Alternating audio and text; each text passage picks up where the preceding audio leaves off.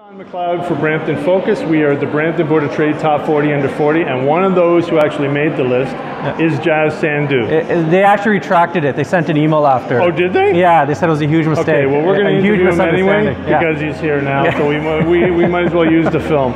Anyway, Jas, congratulations. Thank you. You are the what's your title with the mayor's office? So it's press secretary. So communications, speeches, media.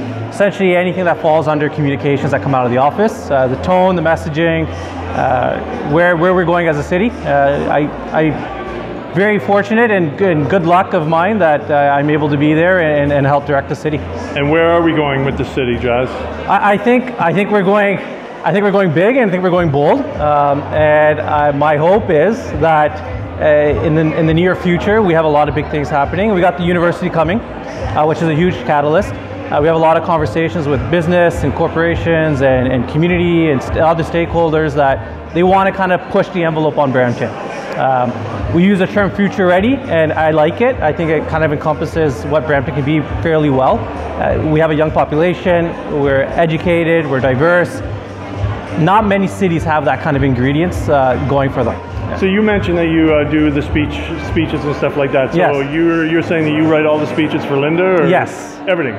Yes. Everything comes from you, is that what you're saying? Yes. Wow. Everything comes through my computer, yes. Beautiful, I like that. Yeah. Okay, so when we denounce Brampton Focus, you know who to blame. You know who to blame. Oh, I can't blame the councillors? No, you directly, you just send me the email. Okay, yes. Perfect, I love it. And I'll ignore your email. Oh, okay. Because we just denounced you, yes. Okay, because we're part of the media. Yes. Okay, well I love that anyway. As long as we're understanding and we know where we stand. Yes, exactly. Things are good. Yeah. Well, no, I think the media does a great job of getting the message out and letting the city know that, you know, we got a lot of big things on our plate, and there's a learning curve, but I think the city is really coming around and we have a lot going for us. Well, I think we do. I mean, you know, just as evidence of the people here who represented the top 40 of Brampton, there was a good cross-section of not only cultures, but different, well, obviously they're all under 40 except for me. Yes. But still, I mean, we have... 41, right? Yeah. Just turning 42. Just missed it. But yeah, it's like, you know, one of those things that I think Brampton has a lot to offer. Like you said, we have an educated, you know, force.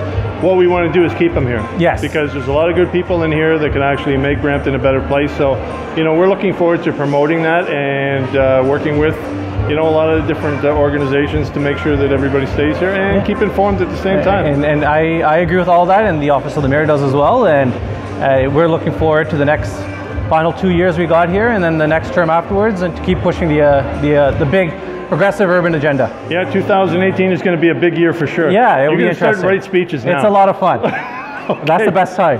Thanks very much, Jas, for your time, and congratulations on being one of the top 40 under 40. Thank you. I could have made it, but I just missed the You just missed it barely. And what I understand is you were number 40. Yes, I was. So you just barely made it. I barely made it. I think Evan Moore was number 1, but that's only because he's the Brampton Board of Trade chair. So there was a and look, patronage goes a long way. You know what? It works at City Hall, right? So No comment. all right. Thanks very much.